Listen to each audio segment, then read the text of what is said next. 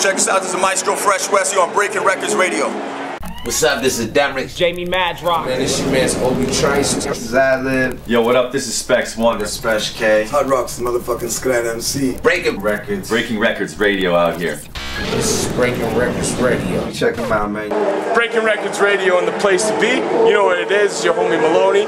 And we got the most legendary hip-hop artist from Canada right here in the flesh, Maestro Fresh-Wes. God bless, thank you. And I've been waiting to get this guy on the program for Thank years. you, sir. Thank you, sir. And one thing I have to say to you is that your album, Built to Last, to me is top 10 best hip-hop albums of all time. Thank you, thank you. And one comparison I make a lot of times on the show, I'm sure you've probably never listened to it, but you are the Rakim of Canada. God bless, man. Rakim just celebrated the 30th anniversary of the Painful album last week, July 7th, man. Yeah. You know?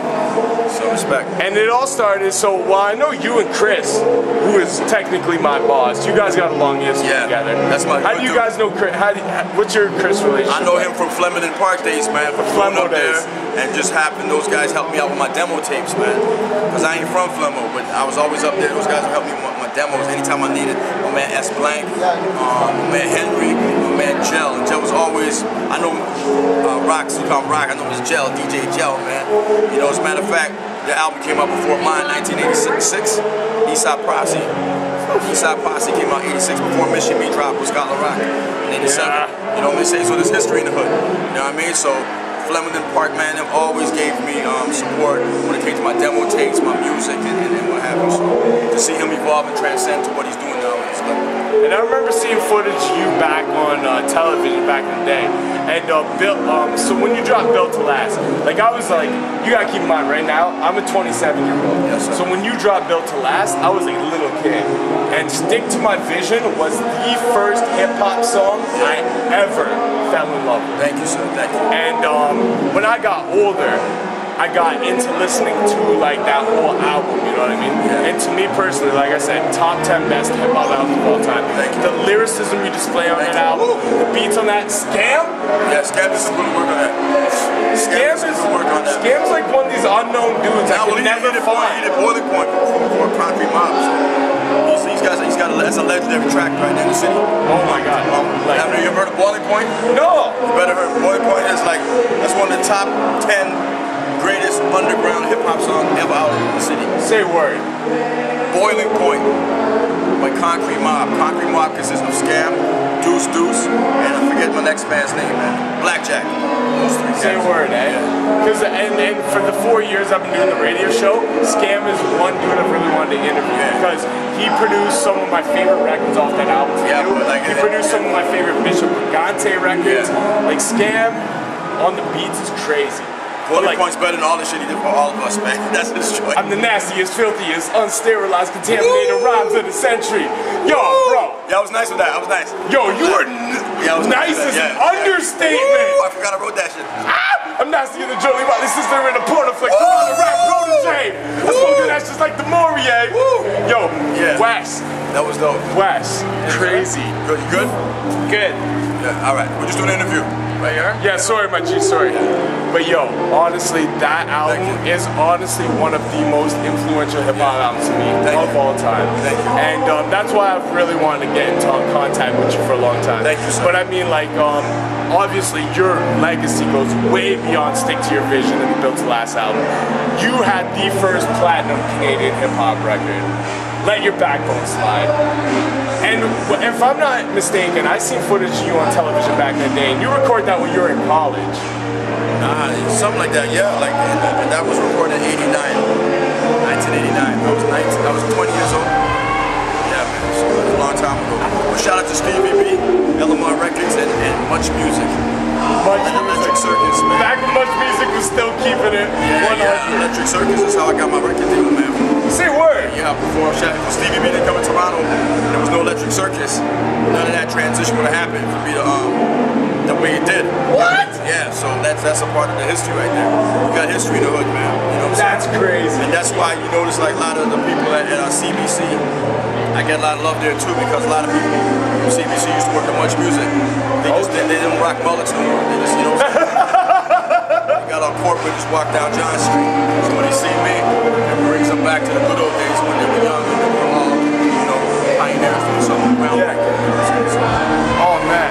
And then just recently, because I follow you on Instagram as well, I seen that you and Showbiz back in the studio back in like what, 92 it was? Yeah. So what's your relationship with Showbiz?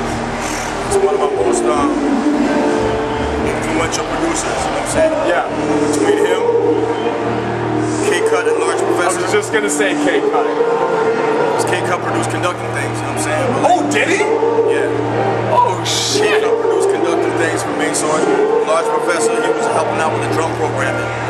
So that was amazing. As a matter of fact, while they were mixing that album, while they were recording my album, they were doing the fine-tuned touches of their album. So all I was hearing about when I was in New York, all they were talking about was this kid named Nasty Nas. And I'm getting goosebumps right now. Holy fuck. Because I just remember rinsing that verse over and over and over in K-Cut's apartment in Corona, Queens, man. Nasty Nas. They just kept rinsing that because they were mixing that while they were starting to do my album. Yeah. You know what I'm saying? So you got the wins of Nas before anybody even fucking knew who Nas was. Nasty Nas, rebel to America. Police murder on cause and the stair. Are you kidding me? I'm getting so like me being right here and like, you know, Large Professor, I haven't seen him in years, you know what I'm saying? So I imagine that's why you're here right now. Well, me and K-Cut is like, that's my homie too. Because we're here to interview actually Main Source, right? Yeah, and that's why we're here, and I was going to bring you up to them. So it's a blessing for me to actually be able to talk to you. I was there right there while they were rinsing live at the barbecue. Oh my God! Nas came through the gates. Large Professor said, yo, Maestro Fresh-Wes, meet Nasty Nas. Nas was like twisted. He was twisting his, hey, how you doing, son? He was twisting his because he had those twists, you know what I'm saying? Yeah. Took his twist with one hand, give me love with the other hand. Nasty Nas was like 16. Oh my God. You know, I mean, I'll never forget that because to see him like years later come out with Illmatic and just change the game of what that did for hip-hop. You know what I'm saying? So, sort of Ice-T and Public Enemy. Yeah, man, that's part of the game, man. It's a part of hip-hop, you know what I'm saying? Me and Showbiz are good, get back to him too. DITC. That's the fam, you know what I'm saying? That's my hip-hop brother. He just celebrated his birthday last week, so I give him a shout out. You know what I'm saying? So, it's a blessing to be here still, man. I'm 49 now, man. And you know what I'm saying? Like, a lot of cats ain't making it. You know, like, I was an educated rapper from UTFO. That's the first group I ever opened up for ever. It was UTFO. No way, eh? Like Club Fresh. Known as the government. Known as whatever they call it now. Yeah. Right? He passed away. The next big group I opened for was Beastie Boys. Oh, shit! Before I even heard of white rappers. So we didn't know what they looked like. They didn't have videos. Right? MCA was the first dude I seen jump in the crowd. He passed away too. See what I'm saying? So that's why you gotta celebrate life, celebrate the genre of music, celebrate the culture, for lack of better words, and you know, celebrate life, man. That's why we make choices here. I'm like, yo, You're gonna be here. And you know what, and man, that's why you are my favorite Canadian rap artist. I will not lie. Classified, which is a whole other subject, because I know you and him have a tight relationship. Classified is my second favorite Canadian rap artist. But you've proved the trials of time. You were the first platinum Canadian artist. The music you dropped back then was flawless. I have the fucking Symphony in Effect. I have that on cassette. You know what I'm saying? Yeah. But you were the first Canadian artist to break those boundaries. But then when you did the Built to Last, you re-broke those boundaries. You know what I'm saying? A decade later. First of all, shout out to my Classified, because you mentioned him. But in terms of Drake, you know what I'm saying? It's like, I remember him on an interview saying, you know what, a lot of people's top 10 Maestro moments might not be his favorite Maestro song. But his favorite one is 416905, man, because he said, Oh shit! it was like he was saying like, yo, man. He was one of the first dudes to rep the area code. Yeah, I seen that in that interview. So I was You're like, right. you know, we got a mutual respect for that. You know what I'm saying? It's like evolution. It's like how New York City got their hip hop history, and LA and like Virginia and Texas and Florida and every other region in America. Guess what? Canada, especially Toronto, we got our own little history too. Yeah. You know what I'm saying? And the problem with Toronto hip-hop history, which is why I love to talk to people like you and Chris and things like that, is that I feel like it's not well documented. The history's there, but it's not well documented. Hey, all I know was Canada 150. July 1st, you know where I was? I was in, July 1st. Yeah. July 1st, I was in LA, Hollywood. And Nathan Phillips the next day. Yeah, Canadian consulate flew me down to perform for Canada. We got 1,000 Canadians over there. I jumped on a plane, Nathan Phillips Square the next day. Yeah. Mitchie Me and the Dream Warriors. And we wanted to be there. So to me, that's like, we are documenting history too. I'm on a timeline wall. I don't know if you know about this.